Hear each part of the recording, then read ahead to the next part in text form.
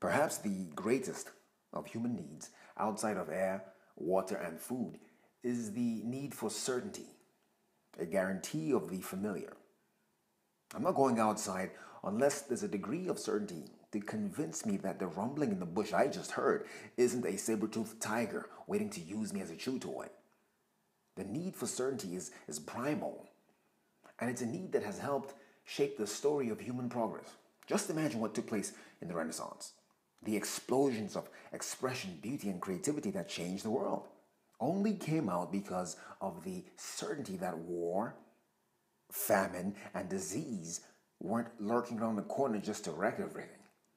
The Renaissance means rebirth, something new. The presence of certainty can lead to new things, of course, but it can also lead to frustration, resentment, and to ruin. We all need certainty in life, but it has to be balanced. Why? Because certainty and potential don't always speak the same language. One is saying you can live your dreams, and the other is saying not yet. One is saying it's okay to be you, and the other is saying not now. Are you addicted to certainty? Maybe that's the reason you're not satisfied. You may be playing it too safe because you're not certain what's on the other end. Maybe that's the reason you're frustrated because you're not certain that you can trust again. You're not certain that you can be vulnerable without being made to feel foolish. So you stay angry and balled up, carrying the burdens of where you came from, what happened to you, all by yourself. When you're certain about life, it means life is familiar. And when life is familiar, growth struggles. That's why familiarity breeds contempt. I want to take the point home, but I have to complicate it a bit with this. Can you love me even when you don't like me? You talk about love, but you forget that to love is a skill. And skills are the result of what you throw your whole self into. You throw your whole self into medical school and you become this skill called doctor. You throw your whole self into parenting and you become this skill called mother or father. But here's the catch. You will never be exposed to your whole self until you fully commit to the process. But ask most people why they didn't start, why they didn't finish, why they didn't even try. And they'll tell you, because I wasn't certain. I wasn't certain I could do it. I wasn't certain I could finish. I wasn't certain they would like me. I wasn't certain I would survive it. I wasn't certain. They're looking for a guarantee of certainty, something familiar. So they never get to see what they could have been. They never throw their whole selves at it. They never discover who they really are. No skills. You go to medical school without throwing your whole self at it, and you won't become a doctor. You just become somebody who went to medical school.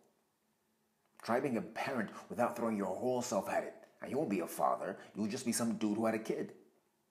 Certainty in life will get you far. But if you want to go all the way in, if you want to know what else is really in you, you're going to need some unfamiliar. You're going to need some dark corners, some sketchy patches, some friction points, and some surprises. Can you love me even when you don't like me? I asked you that. But let me say it like this. Can you love you even when you don't like you? See, there's a whole lot of uncertainty in that. If you're addicted to certainty and to the familiar, then a question like this will terrify you. It will keep you right where you are. But the answer, if you're willing to sacrifice certainty, will bring you liberation. It can terrify you, but it's the beginning of liberation. Each step into uncertainty and into doubt will free you. Life happens when you're not looking, when you don't really know, when you don't expect it. Everything else beyond that is called a plan. So I'm asking you, do you have skills to love? Do you even have skills to love yourself? Because that takes a bunch of uncertainty. It takes some unfamiliar places. It takes some dark corners. Do you have that skill? It's about throwing your whole self into it. It's about discovering what there is outside of certainty. So, the best way to break your addiction to certainty is a consistent series of baby steps towards the unknown. Take your mind somewhere new every day. Where certainty ends, curiosity, ambition, passion, and drive take over. So take the leap and welcome to the rest of your life. My name is Angelo, and I'm the Motivator.